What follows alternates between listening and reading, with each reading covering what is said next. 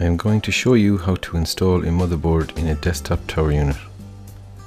So here is the motherboard we will install. And the first thing we have to do is position the risers in the back of the tower unit, which correspond with the holes in the motherboard, and fix the risers to those 7 positions.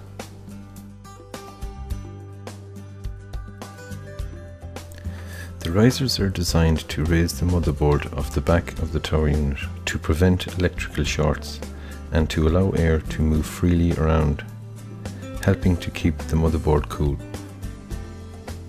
The riser is threaded to allow the screw to hold the motherboard to the riser. So this is how it works. The riser is screwed to the back of the tower unit and the motherboard is screwed to the riser. Here's what the riser looks like, screwed to the motherboard.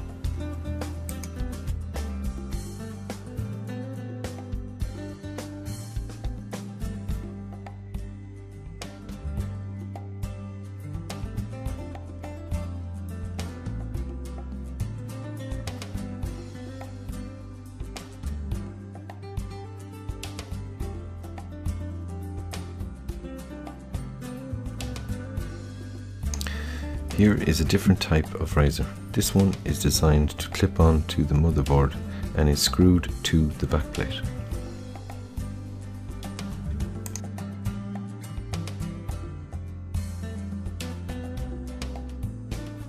And here's what it looks like mounted to the tower unit.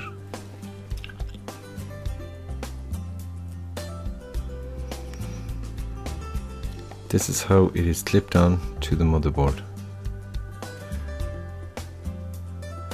That's the part that screws to the backplate. And here's the clip going through the hole in the motherboard.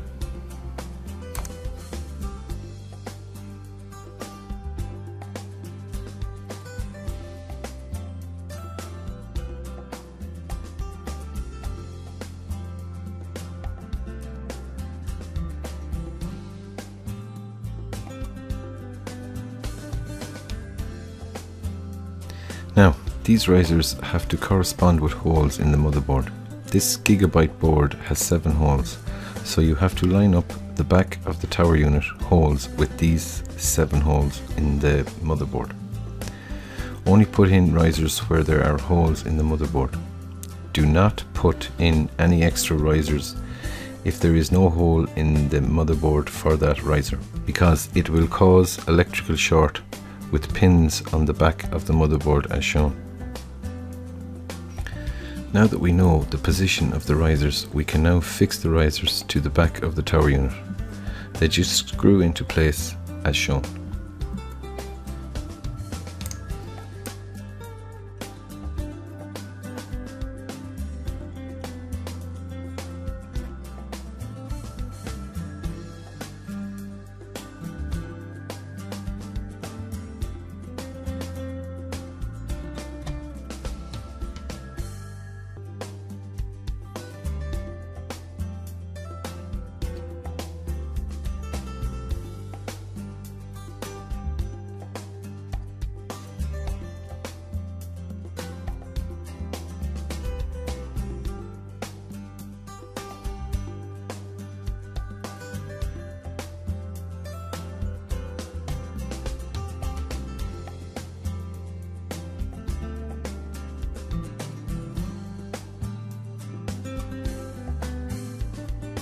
Now just check that the risers are in the correct positions and line up with the holes in the motherboard.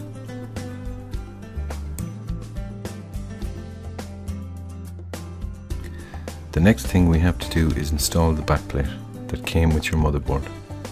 The idea of the backplate is to stabilize the rear panel connectors. If this is a new case, there will be a default backplate that you will have to remove. And there is another video in this series showing you how to remove it. Now let's install that backplate. You install it from the inside of the case and you just push it firmly into place. Just to show you how the backplate is keyed to the rear panel connectors. You have to make sure that all the rear panel connectors are correctly aligned with the back plate. Now we can install the motherboard. Grab the motherboard either by CPU fan or one of the rear panel connectors and hold the opposite side with your other hand and slide the motherboard into place.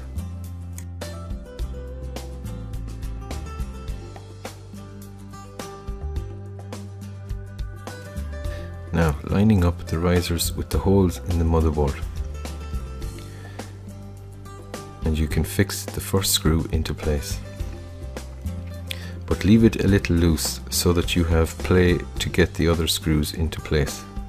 Once you have the first screw in position, you can let go of the motherboard and you can fix the rest of the screws. Leave all screws loose until you have all screws in position. Then you can go back and tighten them up.